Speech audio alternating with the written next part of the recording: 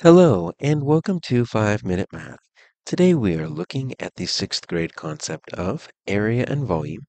This is standard 6.8D in the great state of Texas, and we're using item number 25, a new item type called hotspot of the 2023 released STAAR test. If you haven't done so already, please go ahead and take a moment to pause the video, work this problem out on your own, unpause it, and we will look at our answers together. So this is hotspot. We need to select 3 correct answers.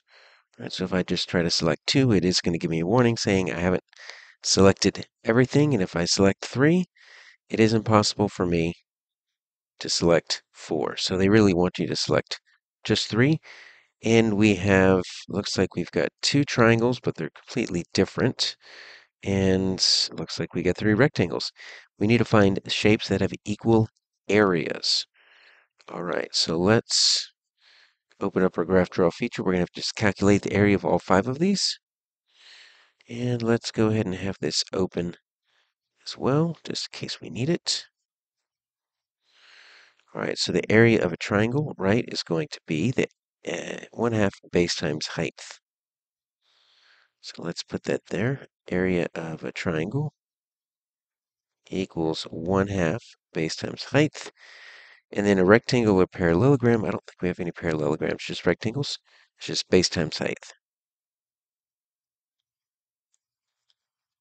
All right, so we've got our formulas. We're ready to calculate. So let's do our 2 triangles. So this first one here, right? So this is going to be my height because it is a right angle, so I can use the side length. Take a look at this triangle down here. I don't have a right angle, so they have to give me the height on the inside right there. So my height is going to be 6, and my base is going to be 3.4. So I'll just say 1/2 times 3.4 times 6. Now, I can multiply these factors in any order I want to. I always like trying to find a way that I could just kind of get rid of that 1/2. And what I want to do is I want to multiply the 1/2 times 6. Half of 6 is the same as 6 divided by 2. That's 3.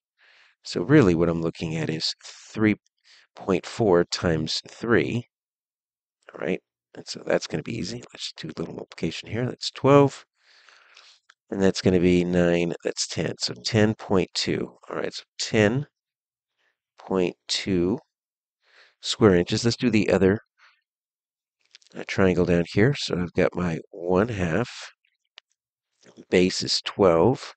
Right? I want to go ahead and do 1/2 times 12 makes 6. Then my height is 1.7 or 1.7.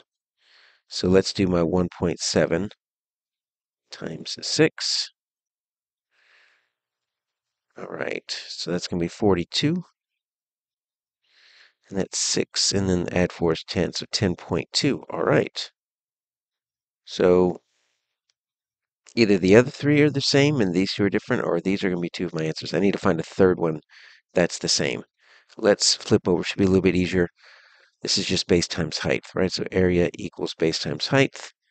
So this one is going to be 5.1. I'm just going to go ahead and set it up like this because I just need to multiply the 2.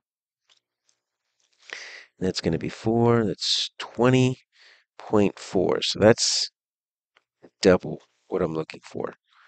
Let's check this. Area equals base times height. That's 7.4 times the 2.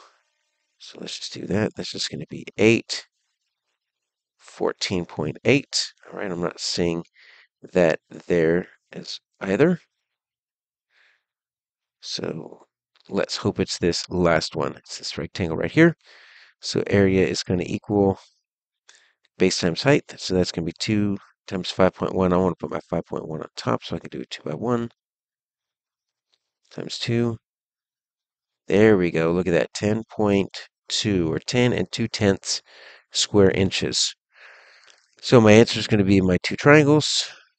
And then this rectangle on the left, we need to make sure we get the correct ones on our hotspot.